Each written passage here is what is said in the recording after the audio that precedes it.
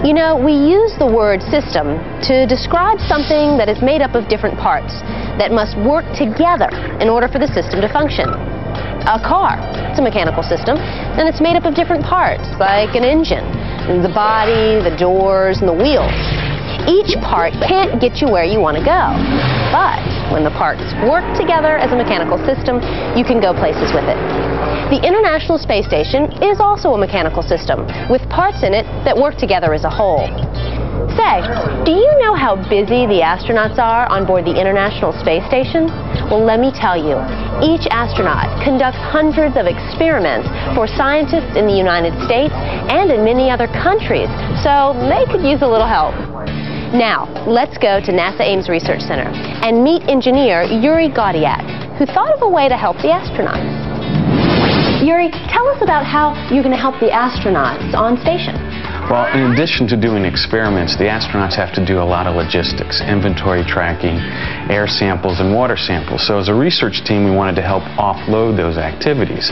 So we developed a robot that we were inspired by Star Trek with the tricorder and by Star Wars with a floating orb. And what we added to that was the ability to do scheduling, procedures, training, and then also environmental sensing. And we wanted it to be mobile so it could go follow the crew or go off on its own and actually monitor by itself.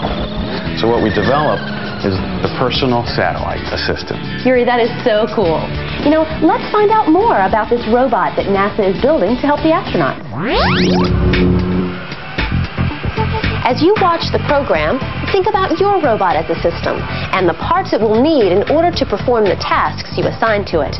Now guys, this is the PSA, or Personal Satellite Assistant Laboratory here at the NASA Ames Research Center. And this is Dr. Keith Nicewarner. Hi. How are you, Keith? Good. Tell us, what will the PSA be able to do? Well, the PSA will be able to check the inventory, the temperature, the air pressure, and air composition on the space station. It needs to move around by itself in microgravity, avoid things that get in its way, and communicate with computers and people like mission control and astronauts. It must also understand the astronauts' commands and let the astronauts know when something needs to be addressed. So Keith, it sounds like the PSA is a system that's made up of many other systems that all must work together. That's right. A lot of this work's never been done before. We've never had a robot that flies around by itself in microgravity with humans for long periods of time and knows what to do and understands what you say. What is microgravity? Microgravity means that you feel very little of the force of gravity because the ISS and everything in it is in free fall as the ISS revolves around the Earth. Want to learn more about microgravity? Well, then check out the NASA Connect program, Who Added the Micro to Gravity? Now back to the PSA. PSA has a propulsion system, a sensor system for measuring things like temperature and pressure and detecting obstacles. There's also a navigation system for knowing where it is in the station and knowing how to get from place to place. It also has an artificial intelligence system so it can make decisions, and a communication system so it can communicate with astronauts and ground control. How will the PSA see where it's going so it can avoid obstacles that may get in its way?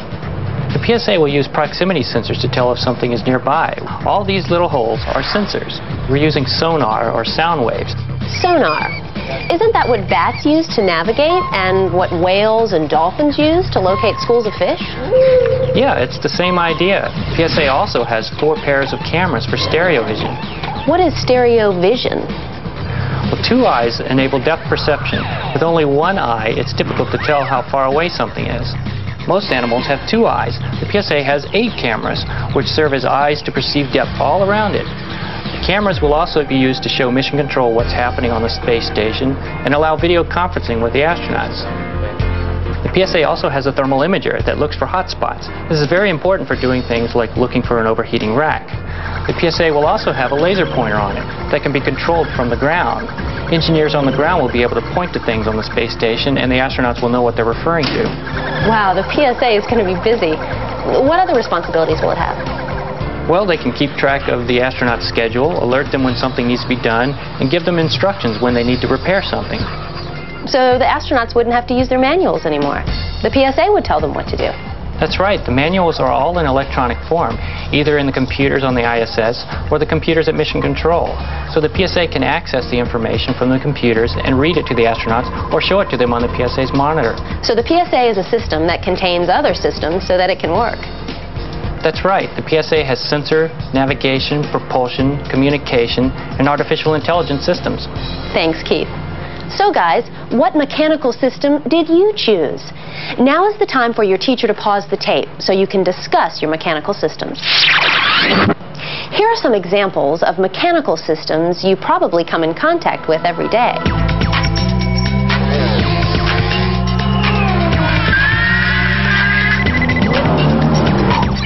Dr. Nicewarner mentioned several PSA systems.